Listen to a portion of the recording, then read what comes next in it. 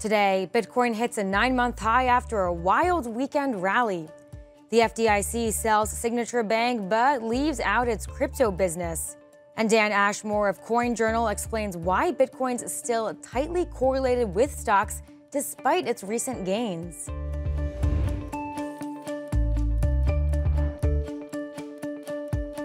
Welcome to CNBC's Crypto World. I'm Pippa Stevens. Cryptocurrencies are coming off huge rallies over the weekend. By noon Eastern, Bitcoin traded right around the $28,000 mark, near its highest level in 9 months. Ether, meanwhile, traded above $1,700, and Solana was worth around $23.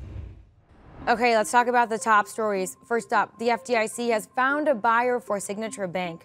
Flagstar Bank, a division of the New York Community Bancorp, will buy Signature's assets, which includes most deposits, some loans, and all 40 of its former branches. One asset not on the table, though, Signature's crypto business. The FDIC noted Flagstar's bid did not include deposits related to the digital banking business, and those won't transfer to Flagstar with the rest of Signature's deposits. Instead, the FDIC will provide digital banking customers deposits directly. Next, Bitcoin ATM maker General Bytes is halting its cloud service over security concerns.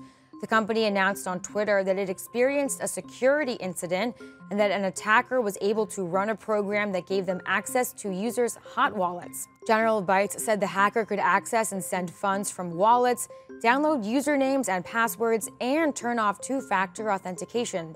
Now, the company is saying customers should take immediate action to protect their accounts. General Bytes has more than 15,000 ATMs across 150 countries.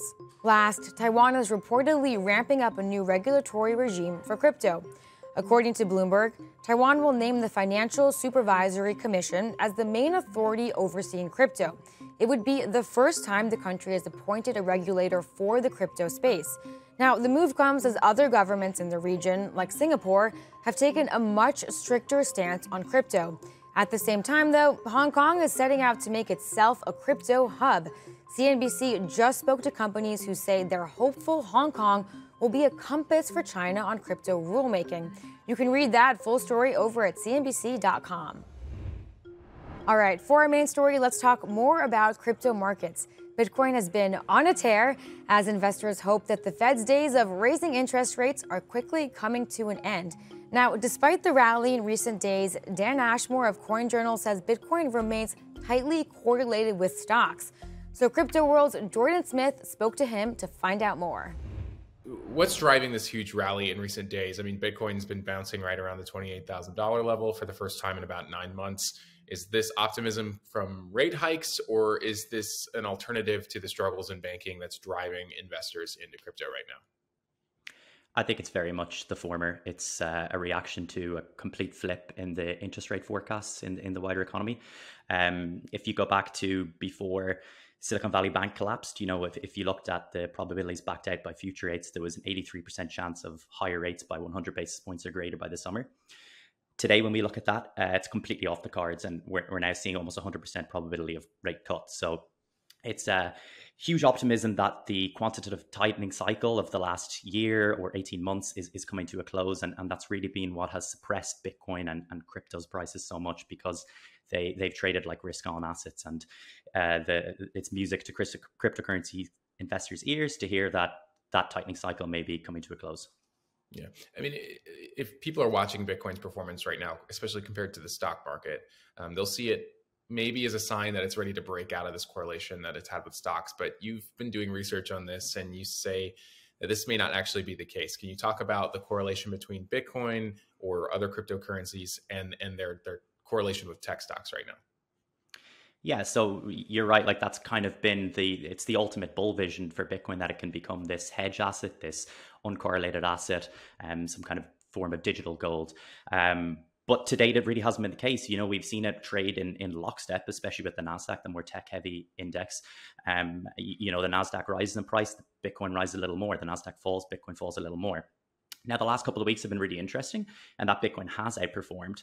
But I think this is just a reflection of the fact that it is so correlated towards the interest rate, or it's a reflection of the fact that it is so dependent on the interest rate forecast, and the flip in those markets it's been astonishing in terms of, we've now almost definitely got to see cuts by the summer.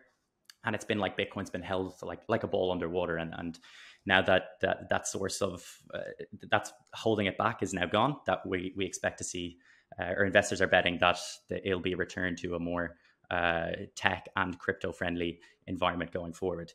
The scale of the rise is surprising, especially when you look at the fact that the big crypto friendly banks are, they've evaporated into thin air. You look at Silvergate and Signature, and these will be unquestioned headwinds going forward in the long term. But so when you look at it from that regard, it is surprising to see, the scale of this rise. But to conclude that this means now that Bitcoin is uncorrelated, I think would be a little misinformed given what we've seen in the interest rate market. We have seen periods of decorrelation previously over the last year, with Celsius, Luna, and FTX specifically. The difference then was that they were big cryptocurrency specific sources of downside events to the downside. So, so those big scandals drive crypto prices downwards, especially the latter one with FTX, which came at a point where inflation expectations and the numbers coming out were starting to look a little softer, and the stock market actually bounced upwards, whereas crypto deviated to the downside. So what we're seeing now is a similar case, although it's not a crypto specific. It's almost traditional finance that's leading this episode. But the reason to conclude that the correlation will come back to how it was previously is that in those previous cases, the case of decorrelation around Celsius and FTX, the correlation to risk assets went back to that symbiotic relationship after a couple of weeks. So that's another reason to kind of predict that we'll see a more predictable relationship going forward between these two risk assets. Yeah, you've talked about the headwinds with banking there. I mean, I'm curious, if Bitcoin is still correlated with stocks, do you see this recent rally fizzling out? Because Wall Street is still facing pretty significant headwinds, not just from crypto-friendly banks, but from regional banks and European banks. Do you see Bitcoin sort of returning to a lower level, given that reality could set in and we still have problems in the banking system?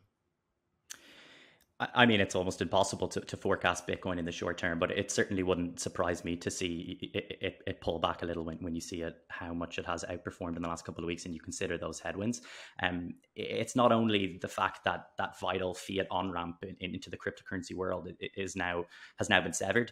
It's that kind of breakdown of trust further between traditional finance and cryptocurrency players.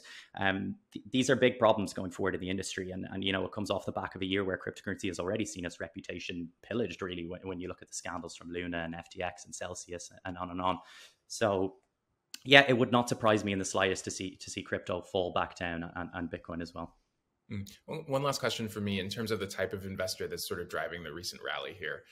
Is there any sort of sign in on-chain data showing whether it's institutional investors, or the big name players that are looking for safety, if it's retail investors sort of trusting cryptocurrencies again and coming back into the market? Is there any sort of sign as to who's driving prices right now?